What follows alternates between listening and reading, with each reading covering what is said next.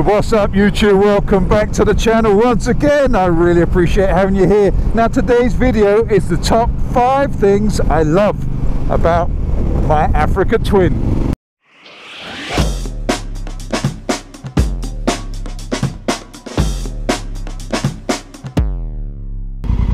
While I'm stuck behind this lorry turning around here and causing all this traffic here, well, this little bit of traffic, I'm going to tell you that the 5 things are not in any particular order. I'm going to do this in the same vein that I did the 5 things I hate about the Africa Twin. If you haven't seen that video, make sure you go and check that out. I will leave a link on the screen somewhere at some point in this video, so click on that and check out the 5 things I hated about the Africa Twin. But it can't all be bad and it can't all be good. I've got to be fair about this bike. And these are going to be in no particular order. These are the 5 things I love about the Africa Twin. These are my personal opinions. You may agree, you may not agree. That's entirely up to you. That's what the comment section is for below. Go and leave a comment in there. Let me know what you think. I'm going to start with number 1. And that is the ergonomics of this bike. I absolutely love the ergonomics of this bike. The bar to seat to peg ratio is nearly spot on. I say nearly, it's not perfect. It needs some fine tuning. I would like to bring the bars up probably 10 mil and make the seat just a tiny bit more comfortable. Maybe even come up 5 mil on the seat.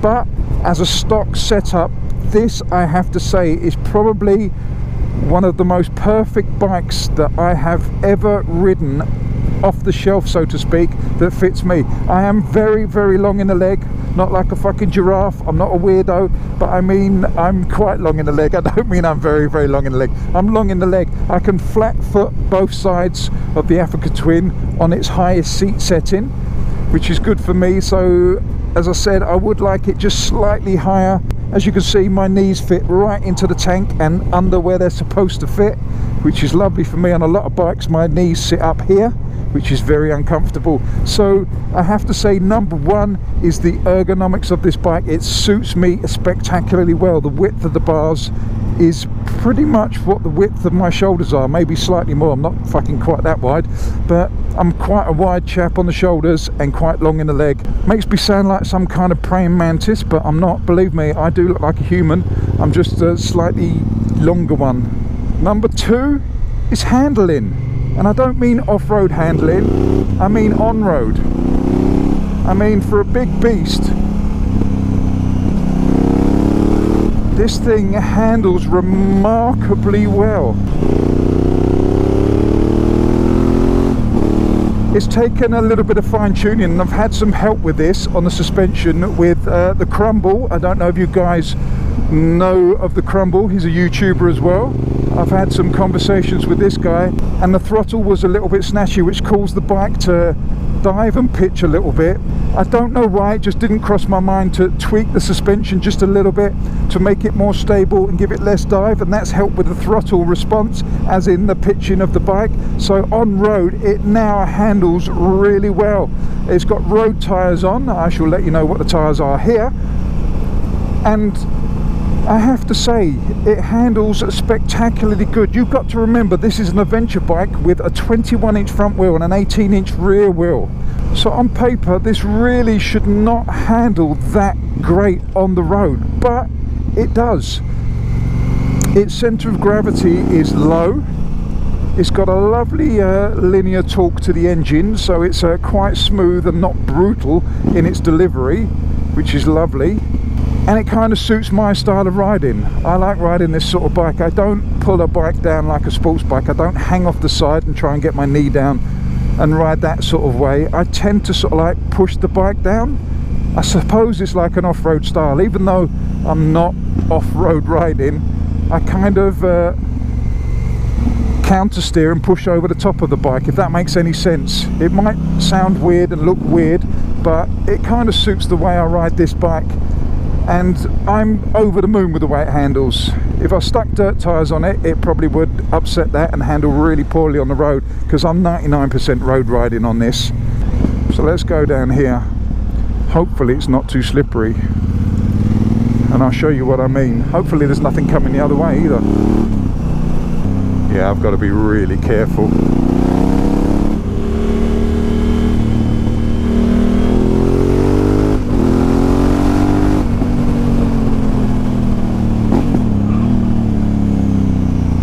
little bit of lockup.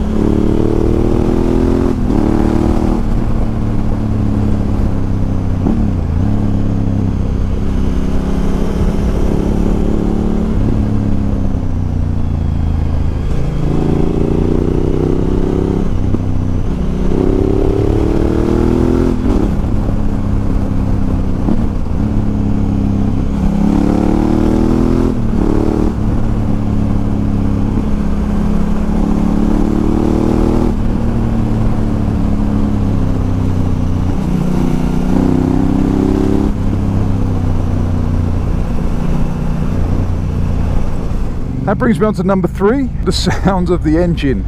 I love this engine. I love the sound of it. I absolutely adore it, especially with this Remus can on it. And one of the things I love about the engine is it's not too powerful. It is quite torquey, but it's only around 100 brake horsepower, which is enough for me. I don't need any more. I'm not a speed freak. I'm not a speed demon. This is not a sports bike. This is not a race bike. At the end of the day, this is an adventure bike that's designed to go off-road. So I don't see the point of having 120, 130 brake horsepower. It makes no sense to me. I will never use it, and if I did use it, I'd probably end up killing myself. So the engine for me is a big, big plus on this. It's not scary, it's lovely, it's tractable, it's so easy to use. The throttle is a little bit snatchy, but I'm going to dial that out and work on that, and we shall get it up to speed to where it should be with not too much hassle, I'm guessing.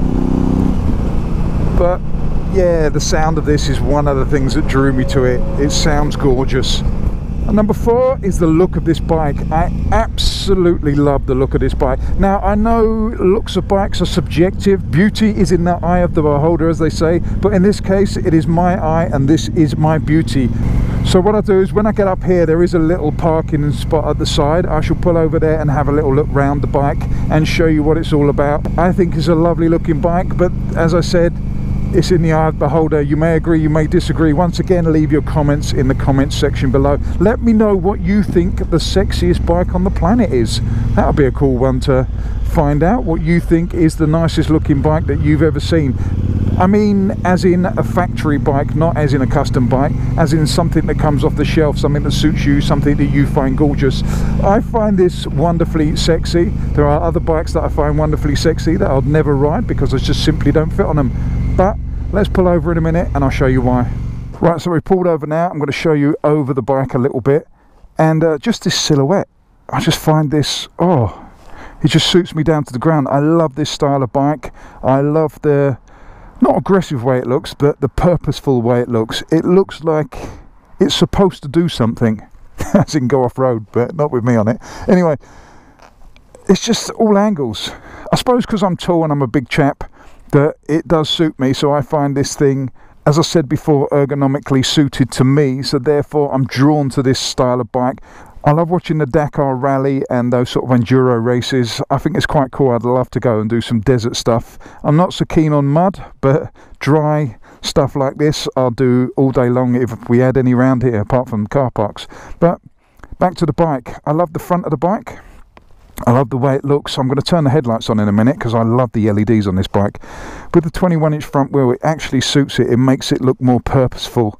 I mean, they do look better when they've got knobby tyres on. These are the road tyres, which aid to the handling on the road, which is 99% of my riding. So these tyres suit me, and they do a wonderful job, to be honest with you. I like the bronze of the engine. I like this colour here.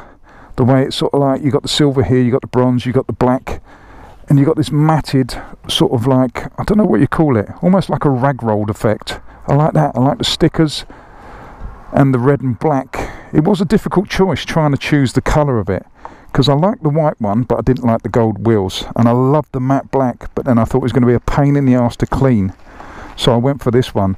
The only thing that put me off this bike was Fusi Tube bought one in these colours, and the geezer's a bit of a twat. Now I've got the exhaust on, it looks fantastic. It really suits the bike, and as you've heard, it sounds wonderful. Let me just turn the lights on and I'll show you what they look like. You probably can't get this on the camera, but you get one that comes on full time, and you've got these LED strips that come around the bottom, a bit like upside down eyebrows that sit under the headlights. But at the top as well, you've got these LEDs, which in America they get the stubby ones, which I had in my Grom, but these have got LEDs on. These are cool. At the back, these don't stay on, but they're LEDs, and full LED brake lights, which just add to it. It's just a bit of quality. I mean, the whole thing, I haven't washed this bike in 3 months, and it is dirty, but it still looks good. I mean, an adventure bike looking dirty is not a bad thing. I mean, look, that's what the rim should look like. But I don't care. I didn't buy this bike to clean. I bought this bike to ride, and I love the look of it. I mean, I even like the dashboard, this area here that you guys see on the camera. I mean, I won't go on too much about it because this is not a review. The outlook here for me is quite important. Same with cars and bikes. It's the thing that I've got to look at all the time. So this thing has got to be pleasing on the eye to myself, and it is. Right, number 5 is the luggage on here, the Honda luggage. And when I say the luggage itself, I don't mean the pannier. I'm not a massive fan of the Honda pannier. I don't like panniers that open sideways. I prefer top opening panniers, because then you can stuff everything in there without it falling out when you open it. I actually love the system on here, the way they just sit in these lugs here and on here, and that is it. You use the ignition key to open and close them, and it's one key turn, and then you pull them off, and it looks like this.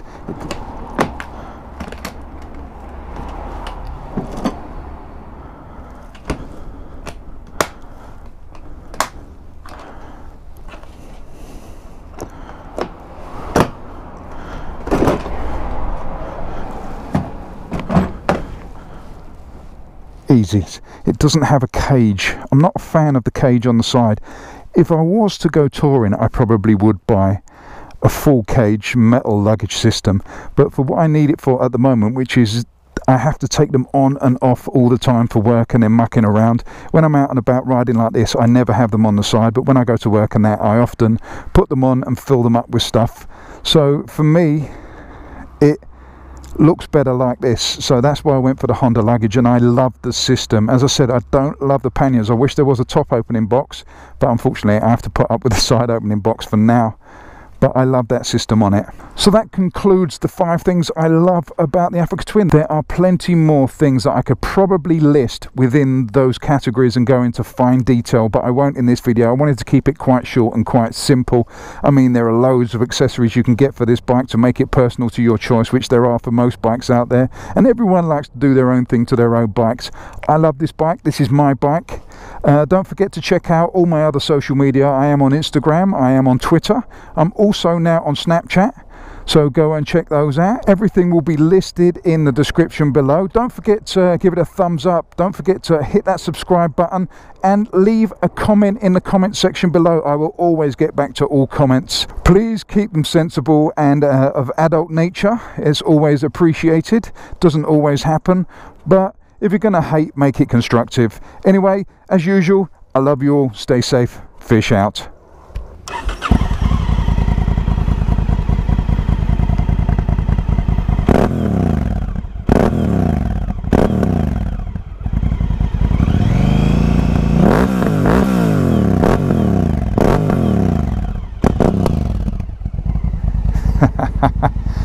That was just a bonus.